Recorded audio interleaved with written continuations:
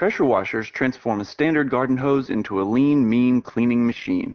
But there's a lot to consider when speccing the best washer to suit your demands. Here's a guide to the particulars and some advice on how to put a pressure washer to good use. The PSI, or pounds per square inch rating of a power washer refers to the pressure that the washer unit is capable of producing.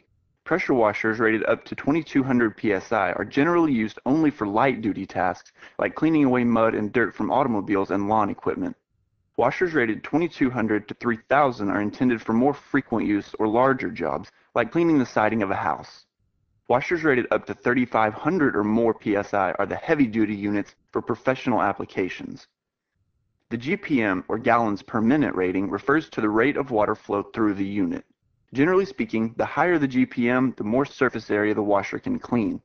A washer with a 3 GPM flow rate can clean almost twice as much area as a 2 GPM unit in the same amount of time.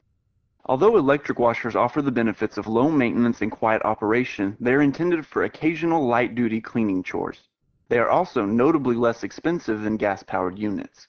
Plus, electric units are more compact than their gas-powered counterparts, which comes in handy when working in tight spaces. For more power, gas is the way to go. Paint prep and heavy-duty cleaning for applications such as stained concrete require a gas engine to power the pump.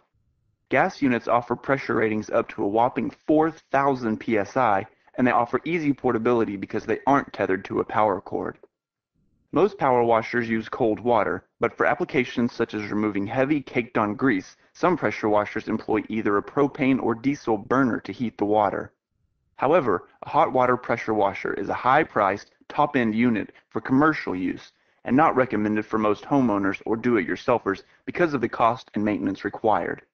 Basic pump designs come in 3 models: wobble, axial, and camshaft. A wobble pump must wrestle against piston spring resistance on each stroke, which makes it the least efficient of the 3 models. An axial pump offers a bigger oil reservoir, larger bearings, and larger cylinders, which equate to greater PSI and GPM. But piston spring resistance is still an issue, so an axial pump still doesn't offer the efficiency of a camshaft pump. A camshaft pump uses connecting rods and positive action pistons, which can result in as much as 85% more efficiency than an axial pump. Because this design generates much less heat, a camshaft pump can provide more than 1,000 hours of operation before requiring maintenance. A wobble or axial pump typically has a lifespan of only 200 to 600 hours. The fundamental setup of a power washer can blast away all sorts of dirt and debris using the water jet alone, but for more cleaning power, use a cleaning solution. Most pressure washers include an injection container that mixes a cleaning agent with the jet stream. The rule of thumb for using these solvents is to make sure the label is marked "Approved for pressure washer use." The right nozzle also makes a big difference in washer performance.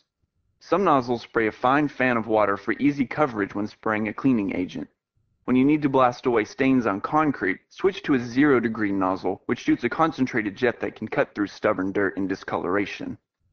Always wash it right with these pressure washing tips. When cleaning a new surface, start with a wide spray pattern and hold the nozzle 4 to 5 feet from the surface. Move closer to the surface until the desired effect is achieved. If you start spraying too closely, you could damage the surface rather than clean it. Keep the nozzle in motion, spraying at a steady speed with long, even strokes to ensure consistent results. Maintain a consistent distance between the nozzle and the cleaning surface. When cleaning heavily soiled or stained surfaces with detergents formulated for power washers, apply the cleaner with smooth, overlapping strokes under low pressure. When using a detergent, allow the cleaner to sit on the surface for a few minutes so it can do its job chemically before rinsing, but don't let it dry.